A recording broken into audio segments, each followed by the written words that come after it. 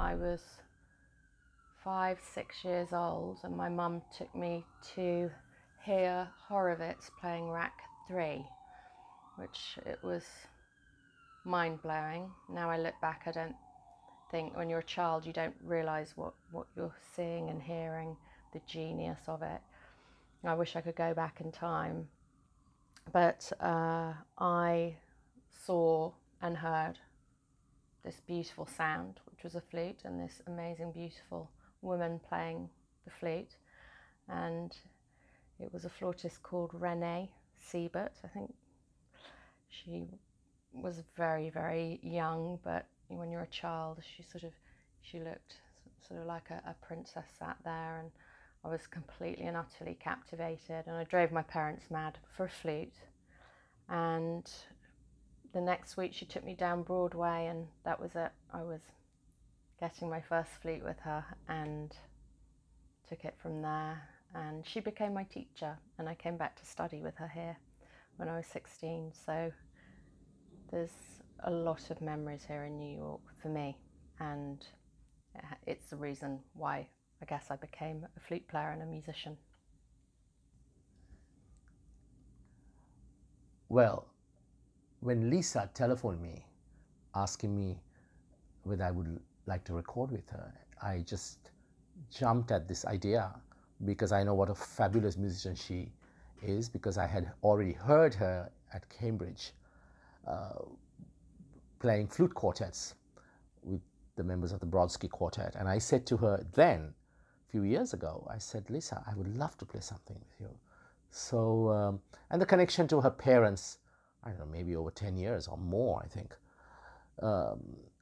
I said, of course, when she called and asked me, I said, I would love to play for you. And so she said, you know, I would love to do something with you, and maybe we could record something. I said, great. I said, I'm in. So that's how this whole project started. And not only the fact that I admire her musicianship, but she's a very humble individual that has, she's a great girl. She's a great human being. For me, that is very important, on top of being a wonderful musician, because I think that is what expresses through her music, which comes from her soul. And for me, that is the most important thing.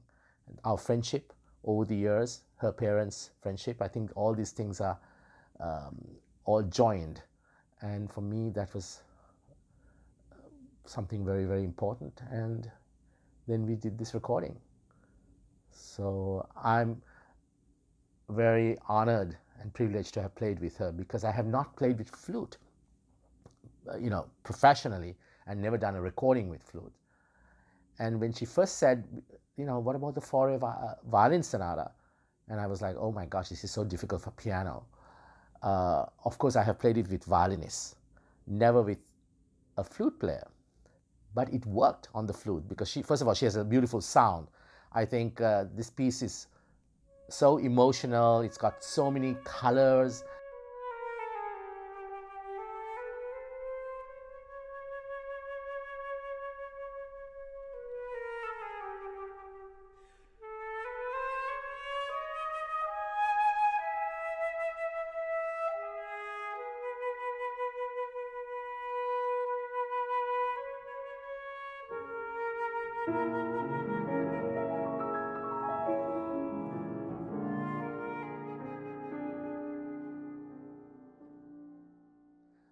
Well, for me, I play mostly with violinists, and I've been surrounded by violinists.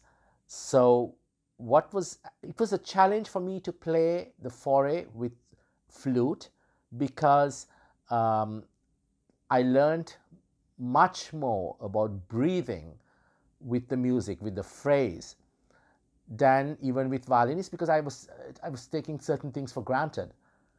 But with a wind player, I think there's a lot more. You've got to give space. You've got to time it.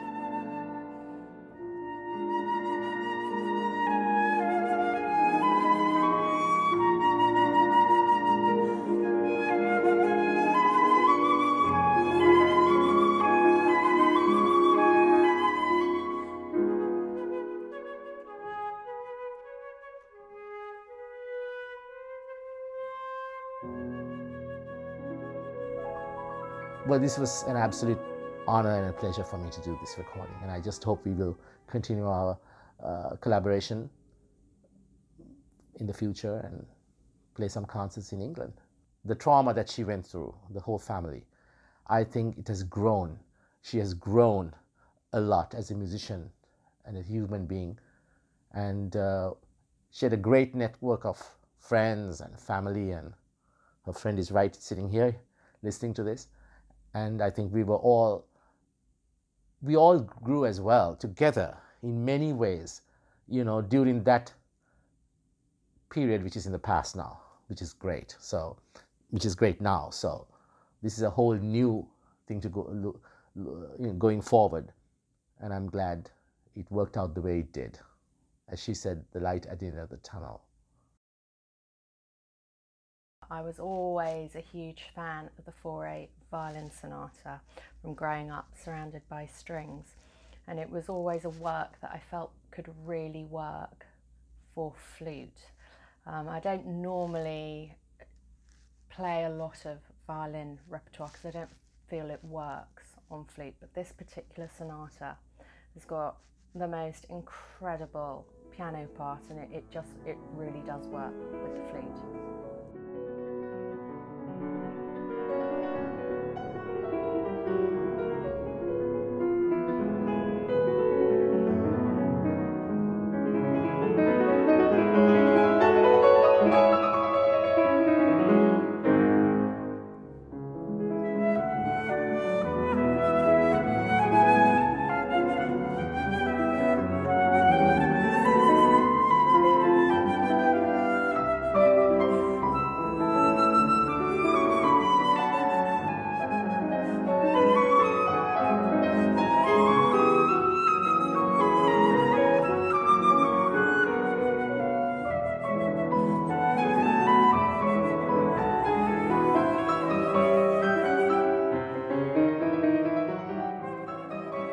I heard my father playing this sonata when I was very little, and I always loved it, and I just started playing it in my 20s and performing it in recitals, something I always wanted to record. So it's been a dream to work on this and record it with such an incredible pianist, with Rohan. Yeah, I think for me, because obviously my father's a violinist, so hearing him play it is part of my childhood, and so it's got quite a lot of sentimental value to me here, playing this piece and hearing great violinists throughout my life play the Faure sonata. So yeah, it does have a very special, it just takes you back to those childhood memories as well, which is gorgeous. So, okay, Après on Rêve is one of the most beautiful melodies, and it's such a popular piece. Normally played on cello, violin. Again, another piece that Rohan and I felt would really work with flute and piano. And it has a lot of sentiment, romance, and apparently Faure wrote this piece a year before his fiancée had left him for another man, and the story is told that this piece was sort of a reflection on that. So who knows what he was going through at the time, but it definitely has that sort of sentimental, dark, passionate, emotional edge to it.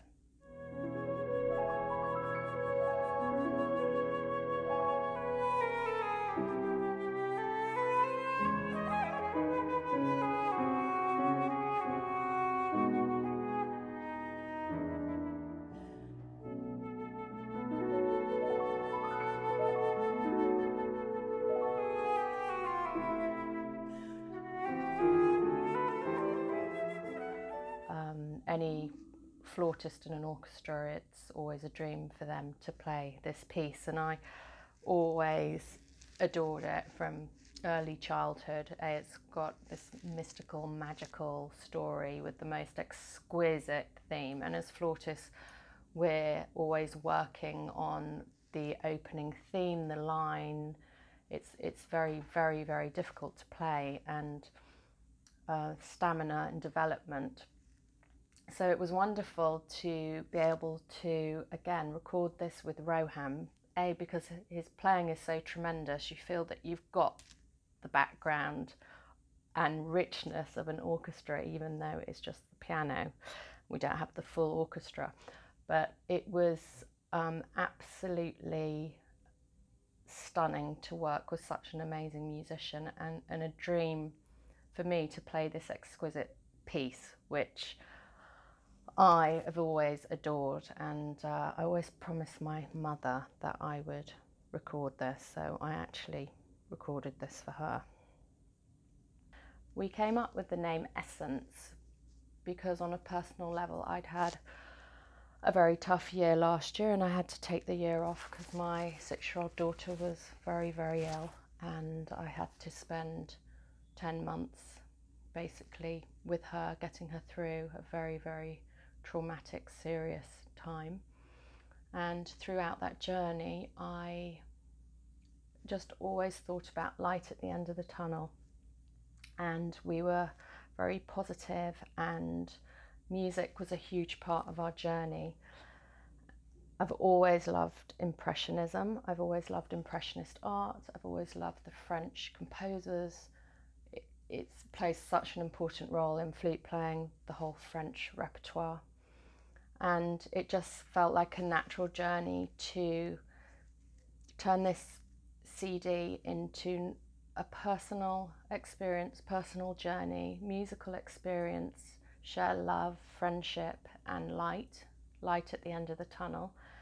And Essence seemed the right title for this, and was genuinely from the core, the heart, and here we are.